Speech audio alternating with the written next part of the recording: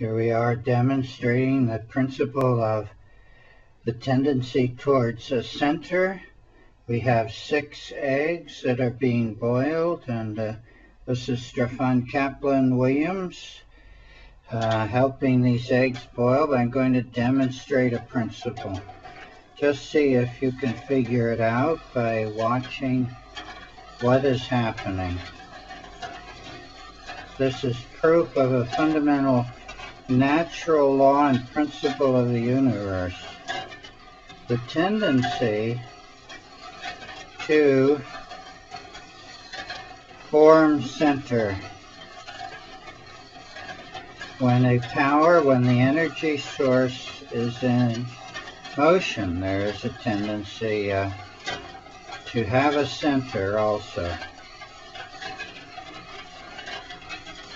And notice that what's fascinating, well, what are some laws or principles at work here? Notice the tendency of only one egg goes into center at the time.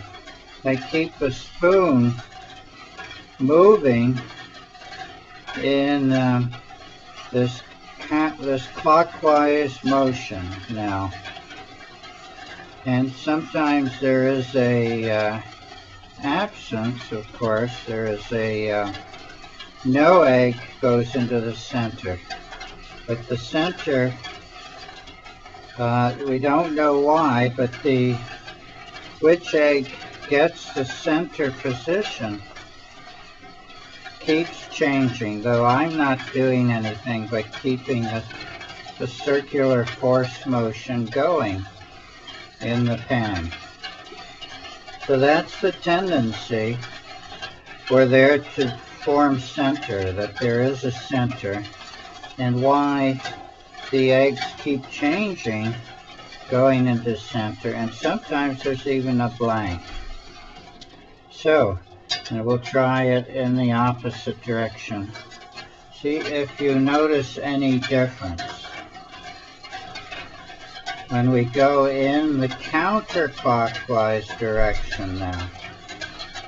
What we're demonstrating, of course, is natural laws, just like they do in physics. And I've also been trained in high school and college in the basics of biological and physical science. I've had the mathematics, and I've had the physics, and I've had the laboratories.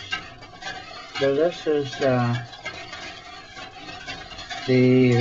what can be called the egg principle, the tendency towards center when there is circumference motion. And notice we're not creating center ourselves, we're creating a circular motion of the movement of the eggs and the water.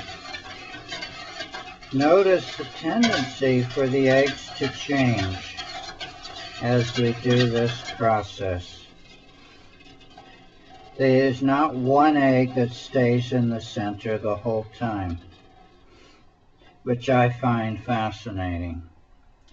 Okay, just a brief demonstration of one of the great principles of laws of how this universe is constructed, which is the tendency to be unified as one whole with center.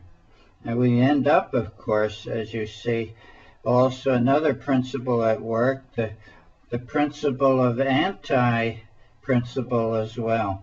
Now we have no egg in the center, and we do not have the eggs all in equal space balanced, even though the tendency was, of course, to we create the circular motion again. See how that goes? So but we have the anti-principle at work always also. The tendency, and why one egg goes out of center and another takes its place, and no one egg stays in the center. It shows it's not just the motion of the water created by keeping the spoon around the edge, like this. There is a transfer, a counter motion also at work, and there is also the principle of chaos, the tendency, which is the opposite to the tendency or principle of order. And this time we do have an egg approximately in center, and we have the eggs going around. This is due to which principle is dominant. This time it's the principle of order. So this is all we have time for right now.